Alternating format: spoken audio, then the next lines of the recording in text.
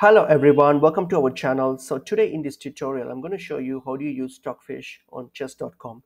So let's get into the video. Open up chess.com and log into your account.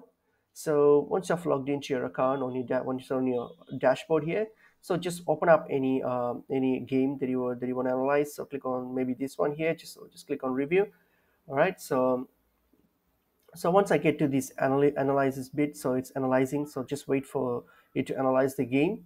All right, so that's going to take a bit of time, so let's now doing its analyzation. So we'll wait for it. So once this is done, so what we're going to do here is now we're going to click on the settings option here. So click on settings. All right, once you get to settings here, under analysis you'll see the chess engine option here. So under chess engine, what you have to do is you got to make sure your stockfish is selected. All right, so use stockfish, not any of the other options. So choose stockfish, and that's it. So that's how, and then that's how you use stockfish for on chess.com for analysis. So hope this video is helpful to you guys. I'll see you guys in another video. Thank you.